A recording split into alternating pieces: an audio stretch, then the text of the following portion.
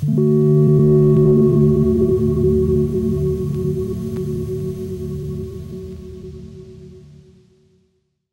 right, so hola Fernanda. So I just wanted to let everyone know that actually today we're going to be in dialogue. So I'll have some questions for Fernanda regarding her wonderful book, Psychoanalysis, the Body and the Oedipal Plot, a critical re-imaging of the body in psychoanalysis.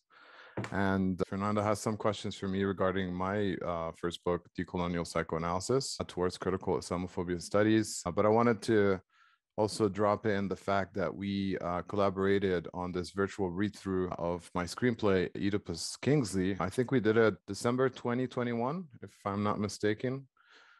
Is that correct? Yeah. And we did a virtual read-through that was very successful, and Fernanda played a part in that. So I thought that would be fun. So I'll put a link for that if folks are interested. So Fernanda, would you kindly tell us a bit about yourself, your relationship with psychoanalysis, and how you got into psychoanalysis in the first place?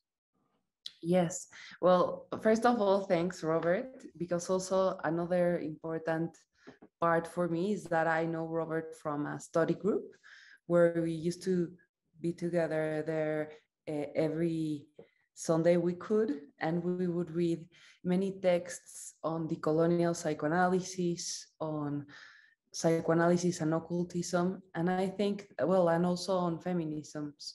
No, so I think that I hope these questions you're going to make to me, I will also make some questions to you relating your work, but also things that even if I got to know you in the study group, I don't know about you, and I think that might be meaningful in your work, and that also speak of forms of being psychoanalyst that are not constricted to European thought, maybe, no?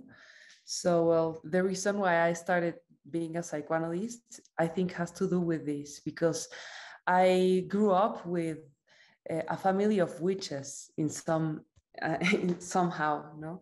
I had a lot of aunts that used to read the tarot, and even if they wouldn't teach me, I would see them, no? So it was a little bit like an Almodovar picture, because every form of giving a narrative to the world had this magic, which also kept was part of reality, no? So when I was like 10 years old, 11, I used to be the witch of my school in recess, and all my friends, I used to be in a very Catholic school that used to be part women and part men, and what we would call then, without of course knowing the differences, of course, that there are, we used to call the Berlin Wall to the wall that separated us, no, and that kept us apart, and we would suffer for that. Of course, we can think that's stupid, but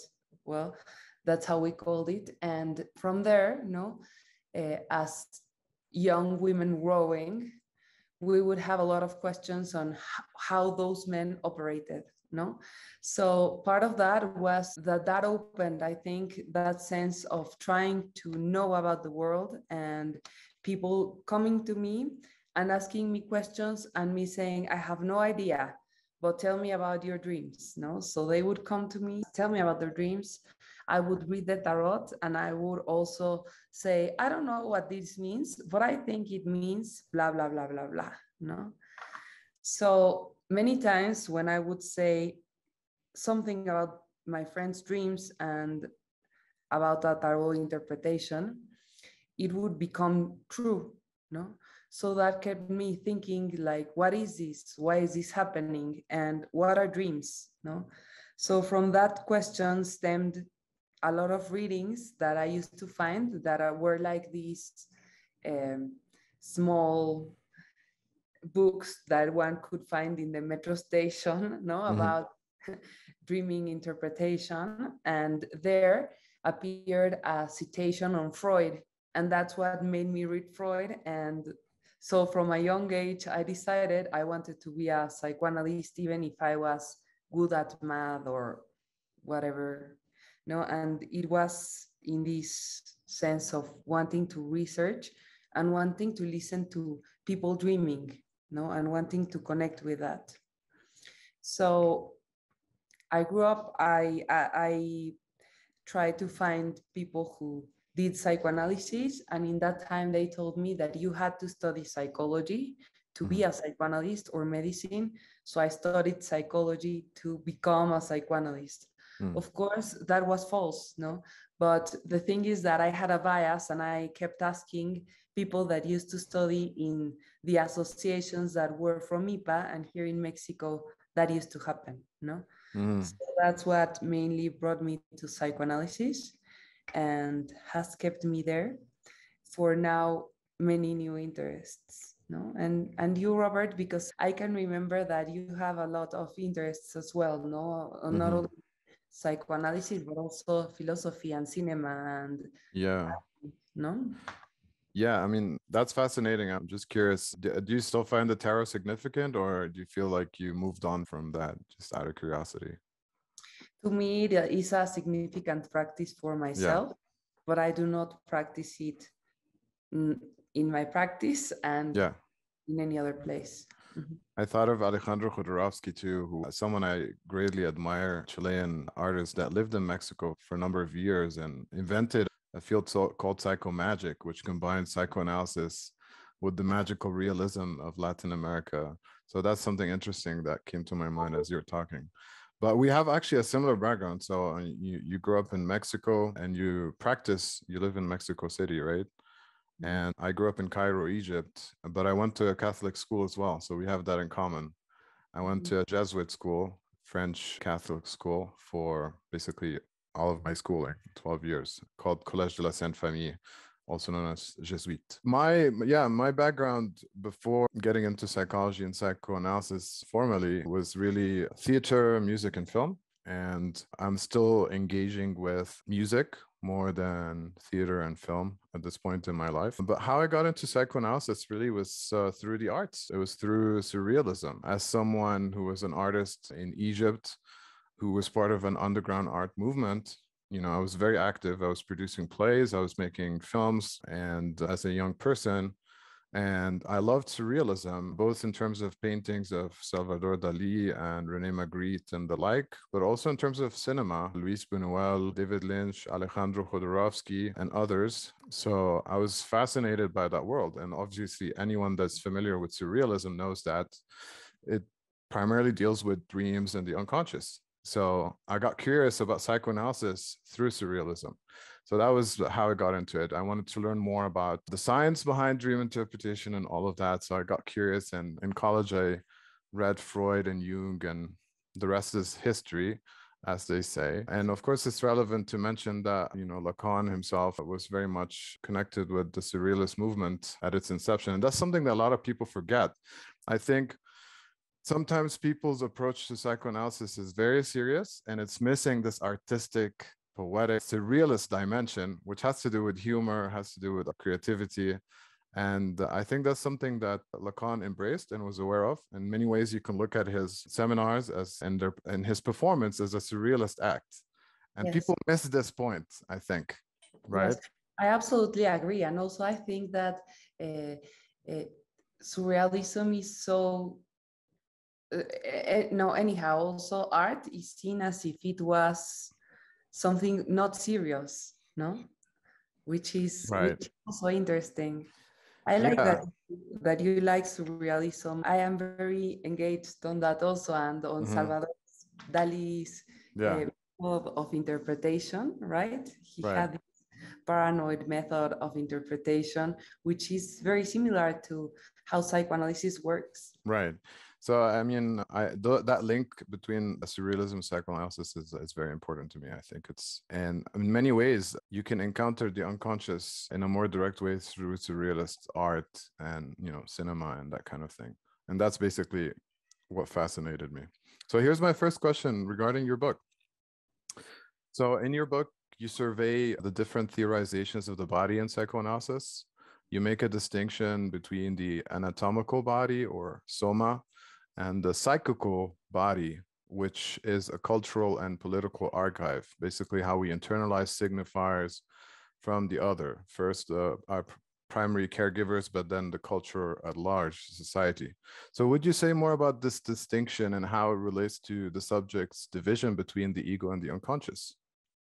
Yes, to me, this erogenous body is not only political and social and cultural, but it's also the political, social, and cultural being incarnated, no? And so to me, the difference is that the biological body is a somatic body that is born, but it is lost in a sense, in the sense that it depends on others and different than any other animal, right? Any other mammal can be born and then keep on living through instincts, but human beings can't, because even if there's an instinct for eating, no, or this somatic body will fall if nobody captures it and puts it into culture. And that gives human beings the problem of being in an erotic encounter all the time, no?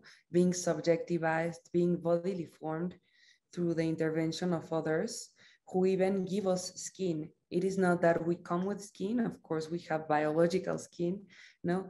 But the boundaries of our skin, the boundaries of our, the way we conceive ourselves are always in contact with another, no?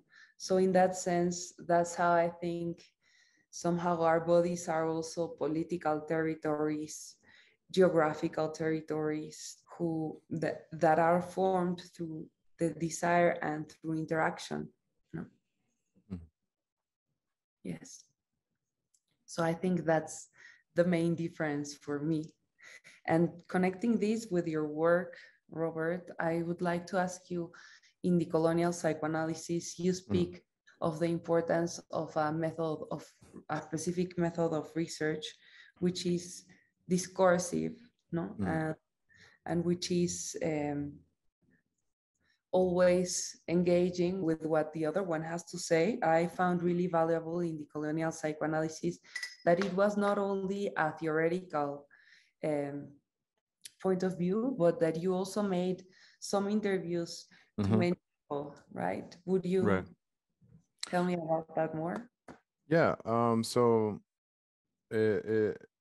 half of the book is theoretical, I would say, and the other half is empirical. And, obviously the two crisscross. So basically, I wanted to use a radical qualitative research method because I was dealing with a topic that is very, you're talking about the psychical body as a cultural and political archive. So think about the psychical body of Muslims in the context of the war on terror discourse, right? And the kind of signifiers that exist in the culture that basically link Muslimness with terrorism and the effect of that on the body in terms of symptoms and all of that.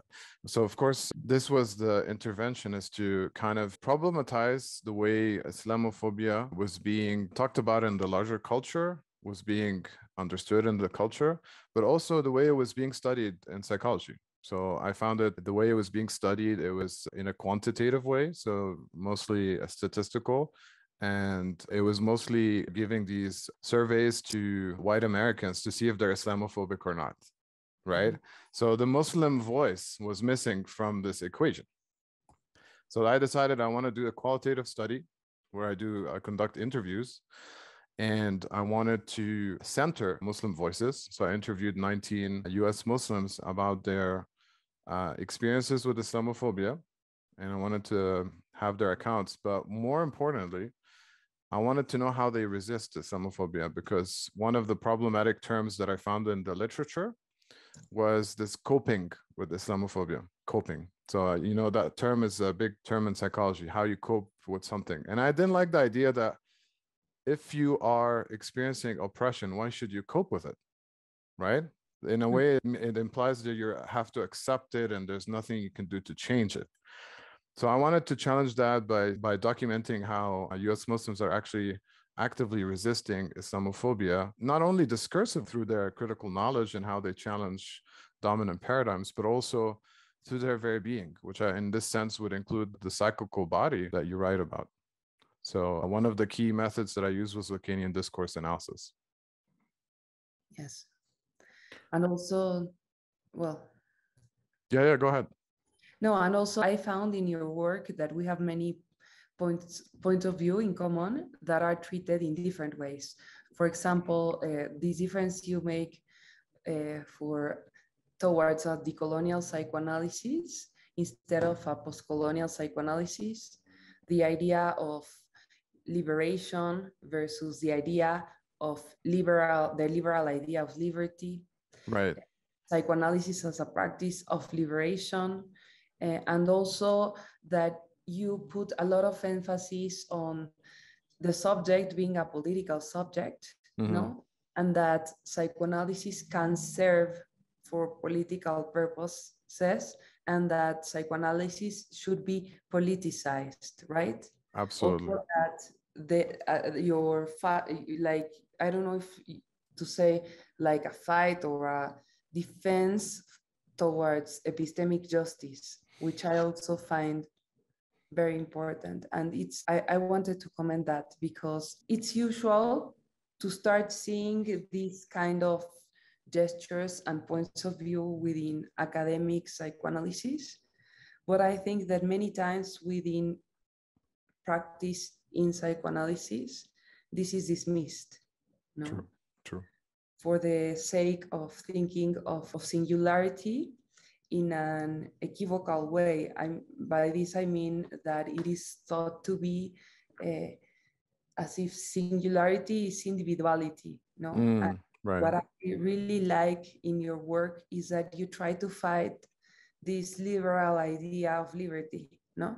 And try to fight this sense of individuality towards the sense of connection, towards the sense of listening, towards the sense of dismantling a master discourse within the political, no? Right, which we all internalize, and we have to all resist it. And that's one of the key findings in my research is how that Islamophobic discourse is internalized by both the participants and myself. And that's what I try to expose and work through.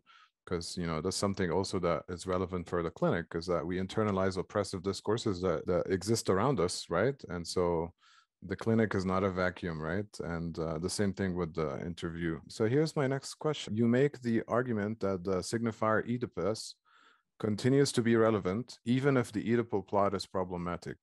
So you problematize the Oedipus complex to show that it's a particular myth which had a historical function during Freud's time, but which is limiting how analysts are listening to the bodies of their analysans today. So how can we listen more freely in the clinic today beyond the Oedipal plot? By not bringing the Oedipal plot to our forms of listening, but to opening up and to start questioning if there are other forms of symbolization that not necessarily pass through that. But that's really difficult because, for example, well, we can think of this in clinical terms, no? And I can think of something that might sound very stupid, but these examples, I think, that bring in what happens in clinical practice, no? For example, some woman can come in and tell me, Fernanda, I decided I do not want to marry, no? And maybe I can be like, no? And start connecting what she has said in different sessions, for example, about her father, about her mother, about the loss she felt when she was little, no, and say, well, she has a problem in connecting. So my question through that way of thinking would be something like, and why don't you want to get married? No, and it sounds as if it was a neutral question, but it already has something in the desire of the analyst that is not about listening, intervening, no? Or for example, the analyst could ask, well, and then what do you want? No, which is another form of having another prejudice somehow, no? But it might be a prejudice that still keeps different political perspectives in question within the analyst's the analytical place, right? So what I try is to do that, but also to talk with people from different disciplines so that my ear does not become only the way usually psychoanalysis has thought of listening, no? So for example, I think that this can be very clear, but it becomes more difficult when we think in terms of more difficult subjects that have to do, for example, with the end of an analysis, no? In Lacanian analysis, for those who do think there's an end of analysis and that to be an analyst, one has to pass through an end of analysis, the idea of end of analysis is that neurosis will go in the neurotic transference from the analysant to the analyst. And when the analyst can fall from being that idealized object and can become somehow like the lost object, then the analyst side might become an analyst, no? And there might be something in that person that might want to be an analyst. And so the analyst might say this person might go to have the pass, no? And go through the process to have a pass. But that logic is Oedipal still, in the sense that it is connected also to how Freudism has thought of how one passes through a ritual somehow, where one introjects a function, no? In this case, the function of the analyst in order to become an analyst. And that would necessarily exclude, for example, other subjectivities that other psychoanalysts have worked through different logics that do not have to do with the master discourse or that are outside of those logics, that they might not be contemplating these other forms of subjectivity on how an analyst becomes an analyst. So then psychoanalysis becomes constricted, even if it says, we're open, it's about the case per case. No? So what I try to do is to keep on thinking of this plot and how it repeats in different scenarios, right? So that we can start opening the questions to dismantle them. It is not that right now I have an answer, right, for what to do, but it is about opening the questions so that we can expand our thought and become less segregatory, no? In the way we listen and in the way we think of psychoanalysis and of what psychoanalysis is and of how that practice, of who can practice it, no?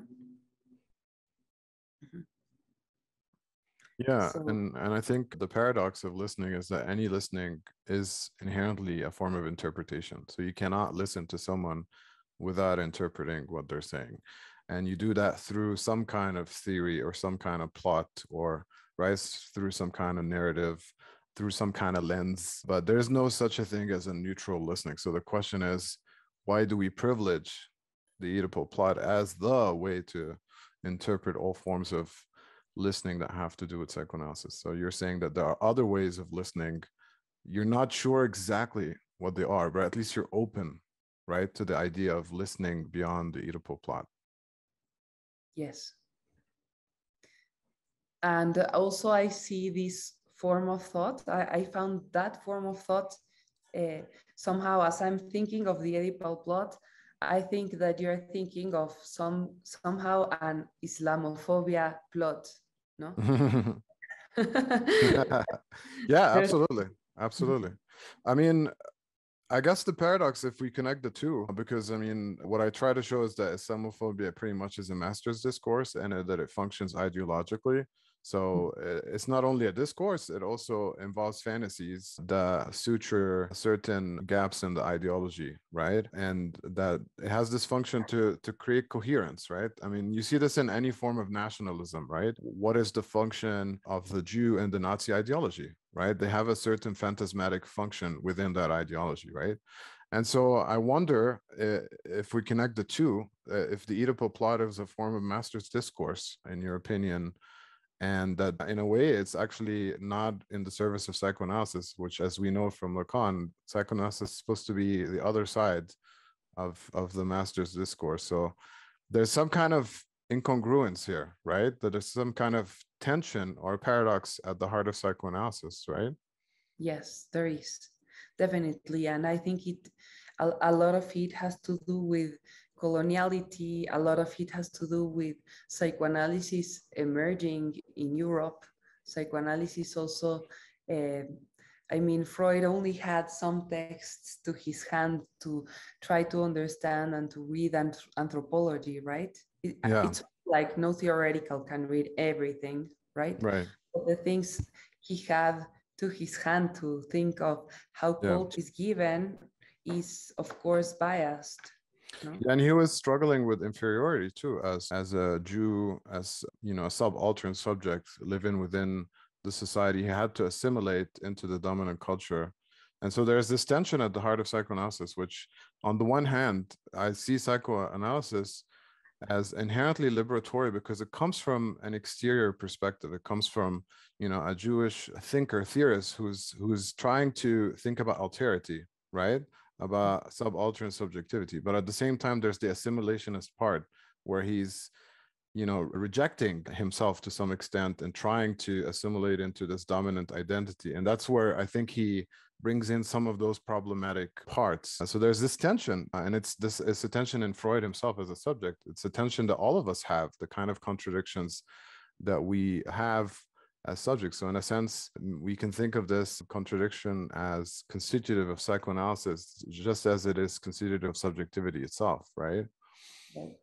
So here's my next question. So Lacan tried to move away from the Oedipal myth, as you show, by focusing instead on Antigone and the question of ethics. However, you make an original point, which I really appreciate, about reinterpreting Oedipus as a stranger through a critical reading of Oedipus at Colonus. Mhm. And of course, we can connect colonist to colony too, and colonialism, which is a whole other, you know, deconstructive move we can make. But you do this through Derrida's writing on hospitality, which of course he shows that hostility, hospitality are also connected. Do you think of strangeness or alterity of the unconscious basically challenges the regime of sexual difference? Is this what the move that you make here? Yes, I think that there are two senses for it, that femininity has been treated as strangeness, but as it has been through time assimilated, non-binarism is a stranger in some way, right? What I would like to put into question is that to me it is very important to resignify Oedipus not only as that one, the Oedipal as that which one crosses in order to be whoever we become or keep on becoming, right? Mm-hmm. But to posit how and to put the central question of the Oedipal as the question of a stranger and on how that is necessary. And in that sense, I think a lot of what you said before, right? That the very Freud, of course, had these incongruences as much as any form of subjectivity, you know, because that's what we're formed of. But there's also the importance to always be against the part that thinks it is hegemonic, right? So that we can see that part of a stranger to keep on moving and to keep on moving towards other and to keep on uh, and to keep in dialogue, always knowing that there's no sense of purity, right? Which is also somehow what I listen in what you said, no? Like there's no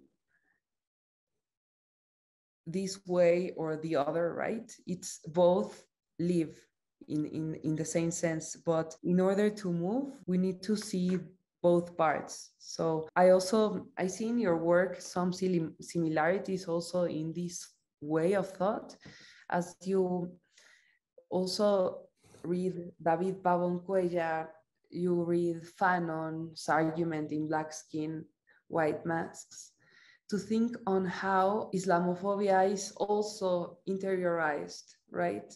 by people, by most people, and to think of how that operates within the people you're listening in the interviews, right? Right. Among many other things.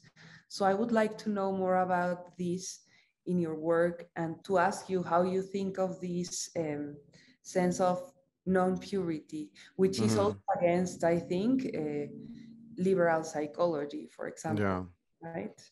Yeah. So to kind of free associate a little bit over regarding what you said, um, so in other words, what you're seeing is that Oedipus is not just a stage of psychosexual development, but that the strangeness of Oedipus is something that we have to live with throughout our lives because it's the strangeness of subjectivity itself, Mhm. right? And so that's the move to move away from Oedipus as a complex, but more Oedipus as a condition, the strangeness of the unconscious, the strangeness of being a subject, and trying to come to terms with our own strangeness, right? And that's what I see you doing, which I think is fascinating. Regarding the question, yeah, so I think what I try to show, because obviously the reason why we internalize oppression is because of its dominance as an ideology. So we can see this with a sexual difference, and that it's not just about the difference between masculine and feminine, but it's also about hierarchy, right? And it's also about patriarchy, and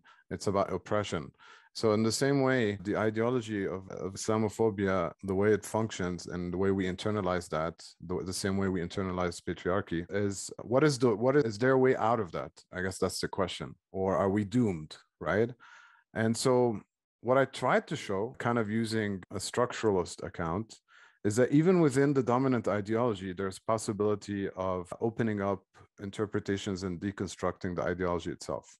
It's still not moving outside of the ideology because I think it's such a quick move to do that. Like, for example, if we think about capitalism, right? Global capitalism, if you want to think about it, is the dominant ideology around the world, right? Within that, you have different oppressive systems like patriarchy or racism, right? And so, can someone really think outside of capitalism or exist outside of capitalism? Probably it's not possible. I mean, we can talk about a utopian world where we're beyond capitalism, but as you know, Frederick Jameson and Zizek show, we humans find it easier to imagine the world of at the end of the world than the end of capitalism, right? That's why we have all these movies where the world is ending, but you don't see a lot of movies where capitalism is ending, right? So similarly, can we imagine a world beyond sexual oppression? Can we imagine a world beyond the patriarchal regime of sexual difference? Can we imagine a world beyond racism? We have to imagine that world, but as we're imagining it, we're still within that world. I think this is the challenge. So what I try to show is, you know, with war on terror discourse, what it does, and sexual difference does the same thing. It positions people either or, as you said. So either you're masculine or feminine. The war on terror positions you either you're a terrorist or you're a counter-terrorist, right? So you have two options and you have to choose one. And George W. Bush famously said, either you're with us, you know, the United States, or you're with the terrorists. So there's no third position, there's no fourth position. So it's really a binary world. So what I tried to do with decolonial psychoanalysis is show that there are at least two more positions that we can map, which are negative positions, but in a way, those negative positions open up new possibilities. So it's the position of not terrorist. So you're neither a terrorist nor a counter-terrorist, but you're something else. And the position of not counter-terrorist. So I have to name them in the negative and then try to positively describe them. And basically, the subjects that are interviewed were positions in that world. So they're positioned in a negative space that is not accounted for by the dominant discourse and the dominant ideology, but that is logically possible. Mhm. You see, so the same thing I see with sexual difference and non-binary subjectivities or subjectivities that challenge heteronormativity. They're not accounted for by the regime of sexual difference, but they're still logically possible as kind of negative subjectivities. And you talk about that in terms of the abject. So I think it connects to my next question. So one of the points that you make throughout your text is how we must distinguish between difference and objection, which I thought is a very important point. In other words, recognizing difference is not the same as rendering certain bodies abject. this is to me the $1 million question. How can we recognize difference without falling into the trap of objection? Okay. It is a difficult question, but I think that it has to do with how repetition at some point falls and one starts repeating another thing, no?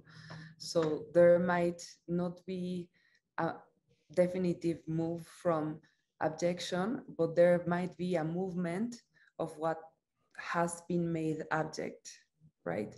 And in those movements, things change. But I do not necessarily think that abjection will end, right?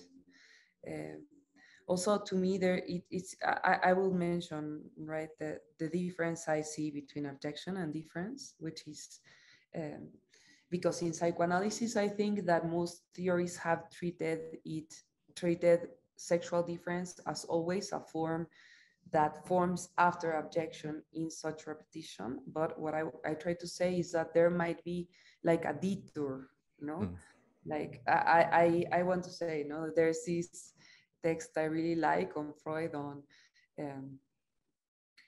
when he speaks of repetition, no, he speaks of the detours that the death drive might make, you know.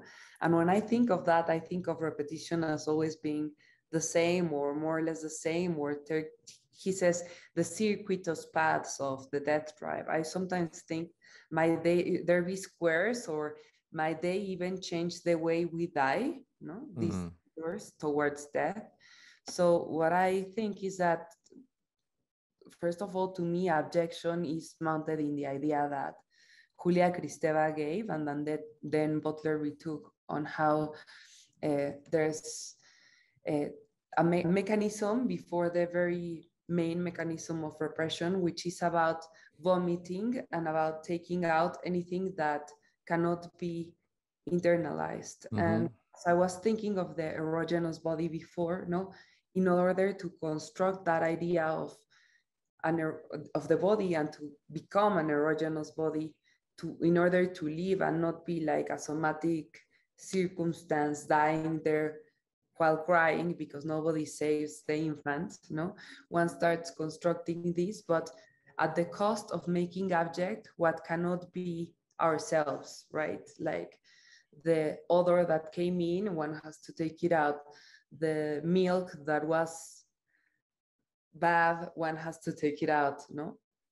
And that, to me, is a form that then forms other forms of abjection, right? Which to Butler are make even some bodies matter or no, even bodies as a whole. So to me, different from abjection would be a movement, a subjective movement where one stops making bodies abject, but starts recognizing a difference that not necessarily has to be vomited, no? That one can live with that difference, also recognizing that difference is within oneself. That strangeness that you talk about. Exactly. That which is strange is part of oneself, or already forms part of oneself. And it might be confusing, right? Because that makes us put down our borders and maybe confuse with the other in some senses. But that movement to me is necessary, no?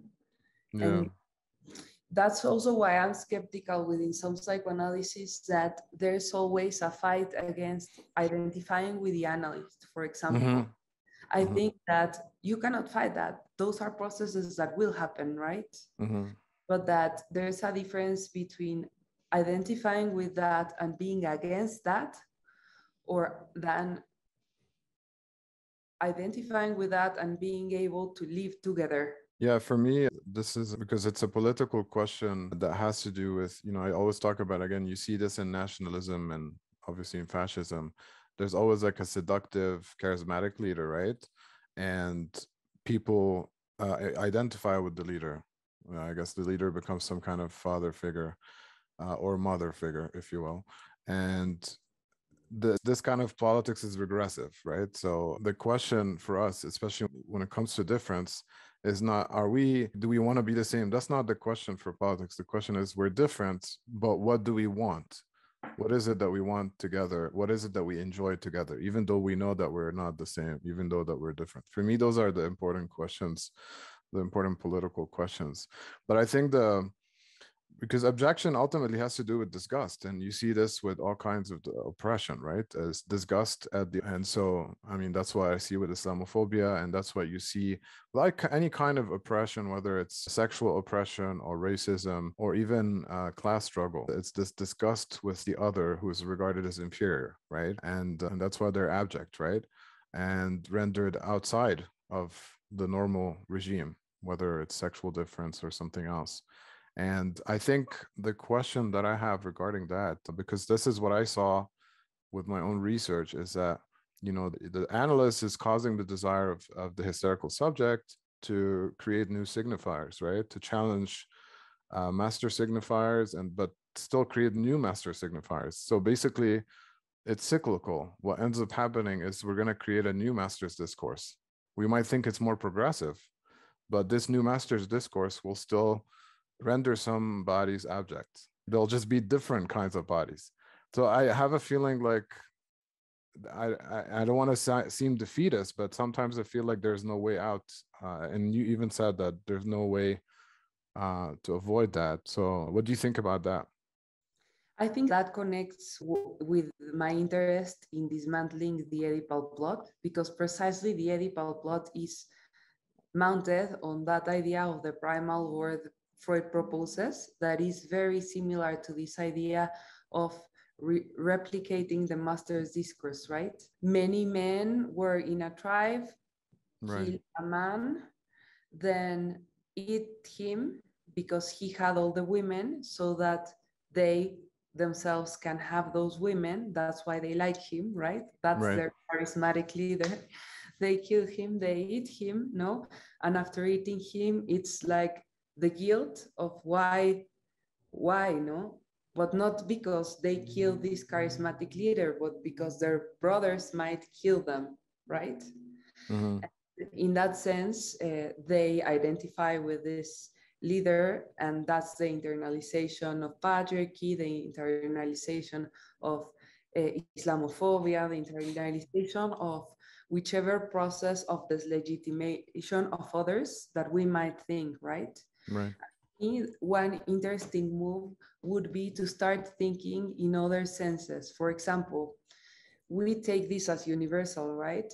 But what happened with the women that take part there as if they were objects to be moved, right? By this guy who had all these objects, no? What were they thinking? How did they manage to live with each other, no?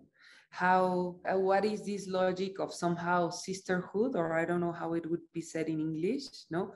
That is not about fraternity and the terrible idea that one might kill you, so you have to be like that master in order to avoid that, right? Mm-hmm. That's the Oedipal plot, right? The fear of castration, the fear of, and to me, it's like these questions must be made, because yes, I think that usually the world operates that way, in a patriarchal way, in an Oedipal way, in a master discourse way, no? Right. But there might be other forms. And which are those forms? If there was no form of sisterhood between those women, then maybe there would be no sense of trying to fight for peace in the world, for example, right? Mm-hmm. Or for trying to dismantle patriarchy and dismantle Islamophobia, even Yeah. if it's always a struggle, no? But it's a logic of being with others, no? Yeah. To me, it always coexists with this other logic of the master's discourse. But at that point, that where one sees oneself, or where one sees the other becoming either a statue or an object of circulation, because that's what usually happens, I think, when we have our ideals. We become either the statue we idealized, or we become objects of circulations for that statue. No, we we need to question ourselves in order to, again, connect with others, right? So that's what I also really appreciate about this, Robert, because now you would have the platform, for example, to talk about yourself, no? And you decided, okay, I want to engage maybe in the work of another person and that person in my work, so we can have a dialogue. And I think that's exactly what it is about, no? That logic that breaks that Right. form of operating. Yeah, that's Paulo Freire, right? That's something I get from him, is the importance of dialogue as a praxis. That's a revolutionary praxis, right? Which is horizontal. It's not. It's supposed to go against the hierarchical logic. But I guess, I wonder if we can live in a world without masters, without master signifiers, without the master's discourse.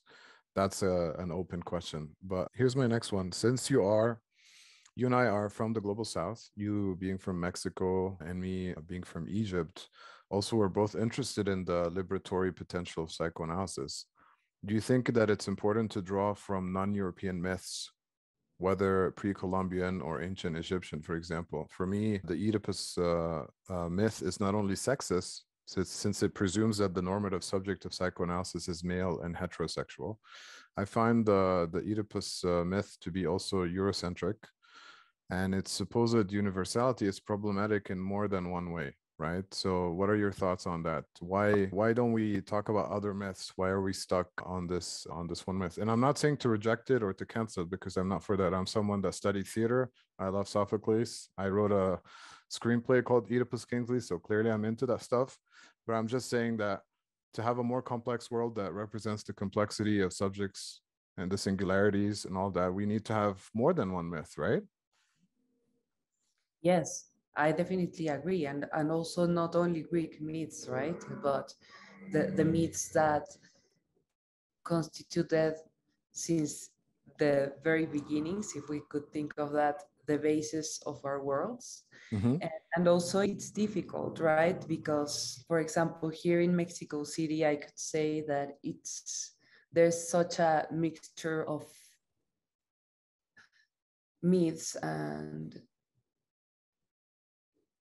things one could read and that need to be read, but that it's difficult to say if they would be representative of a whole, no?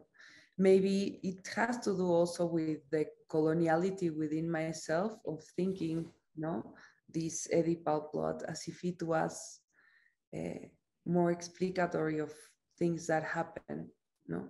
But also in that sense, if I find it that way, it is also because at some point it operates that way.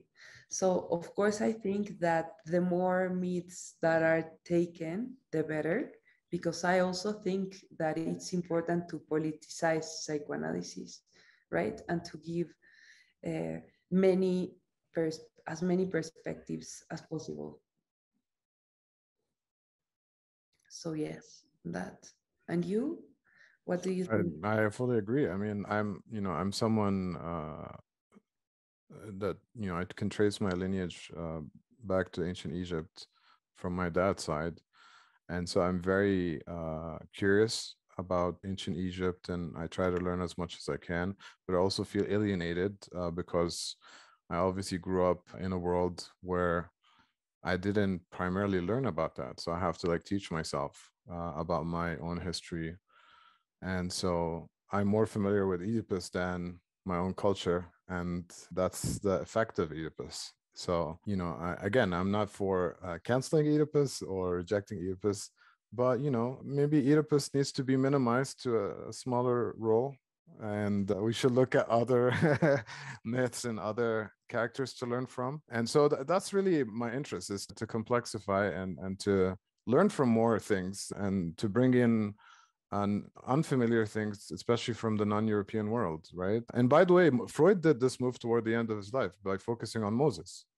So he already moved away from Oedipus to Moses, right? The person who's considered the founder of Judaism. And then he makes a radical statement that Moses was Egyptian. So the founder of Judaism is non-Jewish, which is, like mind-blowing. So this leads me to my final question. So in your book, you draw primarily on Kristeva, Butler, Preciado, and Derrida. But I'm curious as to why you did not engage with the literature on anti-Oedipus from Deleuze and Guattari. And I ask this question as someone who's aware of this theoretical world, but who doesn't necessarily engage with it in any meaningful way. But I'm just curious about the obvious absence, because it would be weird for me not to ask that question. Yes. I engaged in it only for my dissertation defense, right? But I saw that there were many points of separation, and one of them was precisely that I would not like to eliminate the Oedipal, right? Mm-hmm. But that I would like to restate another form of reading it and to disseminate how we think of it. Right. Also, I found that to me it's incredible to read the Les Guattari, right? Because they sometimes take so many references, and at the same time, many times they are not worked. I think that sometimes I feel very angry also, because I feel like they are these Frenchmen that are like, hey, we can say anything we want and we won't quote it. We won't talk about this anymore. For example, there are times when in Mil Mesetas, no, where they would go like the doggone egg, and there's no reference to this doggone egg, but one could go like to that time and would go to these practices that had to do with psychedelics, and then one can see these references to a man who used to do psychedelics here in Mexico. No, there's only like they take those ideas in order to make their own story, and that really pisses me off, because I sometimes think like, why would they do this anti-Oedipal to go to do a practice, which is already interesting, no? But in a place in France, a part of the city where people would go, and it was not maybe about listening precisely, but about putting those ideas to work, no? So to me, that sounds ideological a little bit, right? yes, and that made me think like, okay, if I'm going to engage more into reading the Les Guattari, I have to be a little less pissed off with them, so that the ideas can enter me, because right then I could not. So it's also important, no? I think that this strangeness in the other and strangeness in itself is something one works through time, right? Yeah. No, I think it's a very significant intervention. I hope more people read your book and engage with it, because it's exactly what we need today, is to embrace our strangeness and embrace the strangeness of the other, and be able to recognize difference without moving into the direction of abjection. Yes. You got the final question. Yes. I would like to ask you, I see also in your work a lot of trying to work with fighting the idea of the turning around the identitarian enemy, no? Turning out around the idea of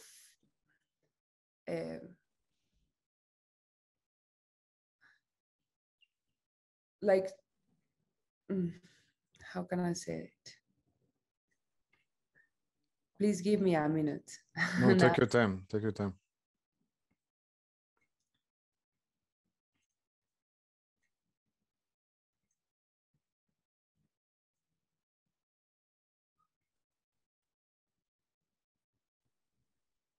Yes.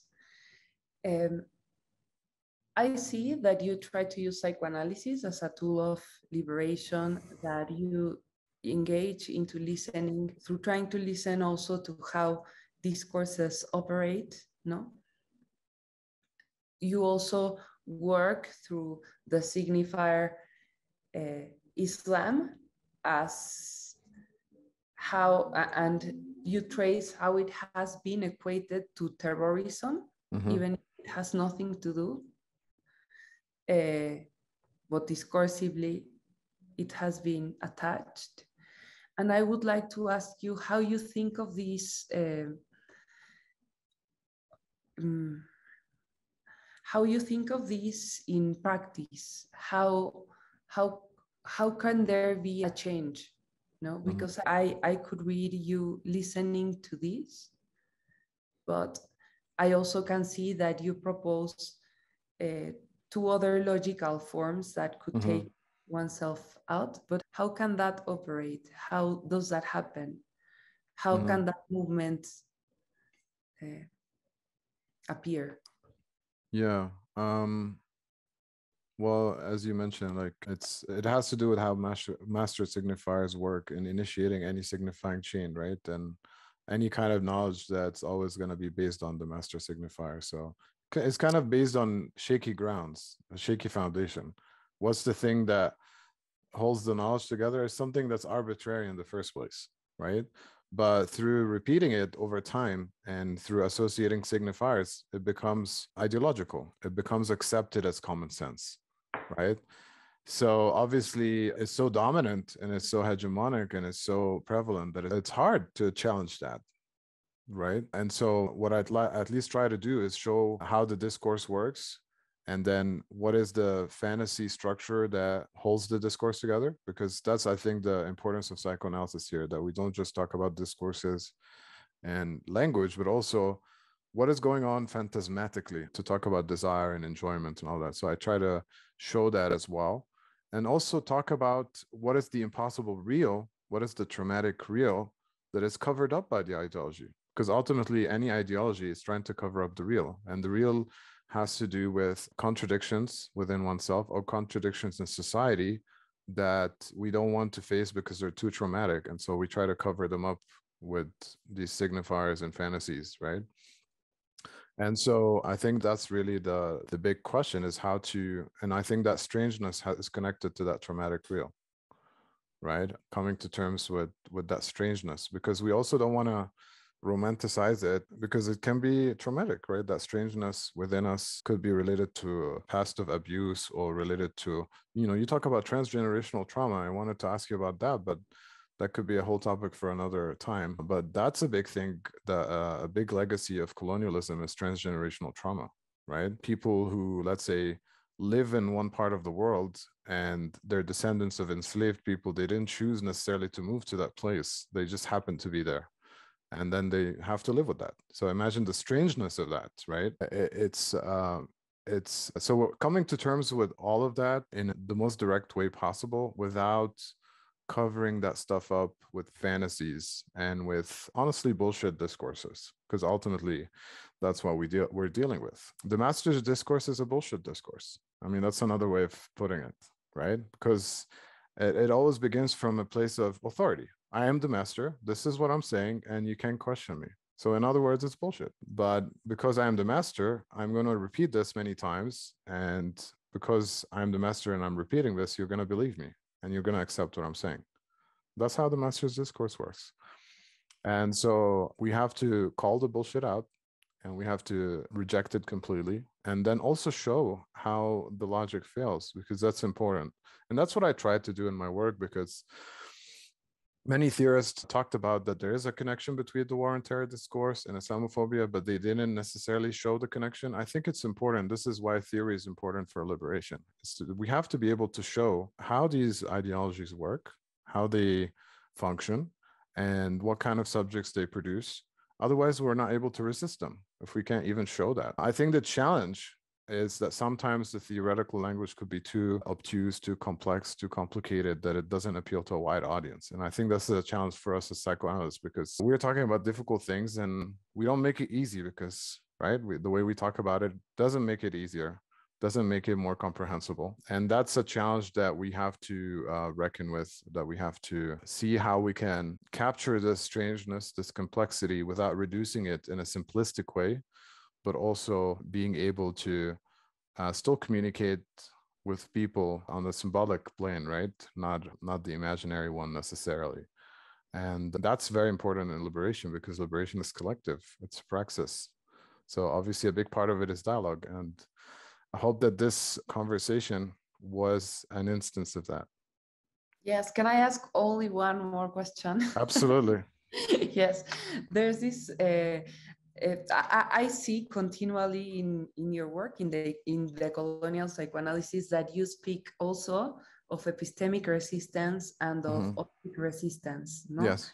And until now, and what you have said today, it has become very clear that to you, psychoanalytic theory and theory can help us for this towards this epistemic resistance and ontic resistance, no?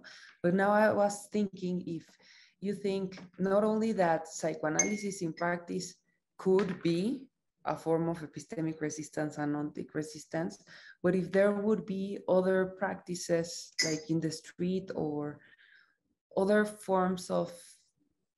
Absolutely. I think the aesthetic is for me, the number one. I mean, I come from the world of aesthetics. It's the world that fascinates me the most. I love psychoanalysis, but it will always come second to aesthetics for me. I'm not going to lie, because if you think about it, listening to music, watching films, reading literature, and these are popular forms. They're not like bourgeois things. I mean, working class people love going to the cinema. They love listening to music. So honestly, this is the realm for me where we can actually resist oppression, where we can practice liberation, I think. So, and it's of course challenging because we have capitalism as a context, we have industries that regulate those worlds.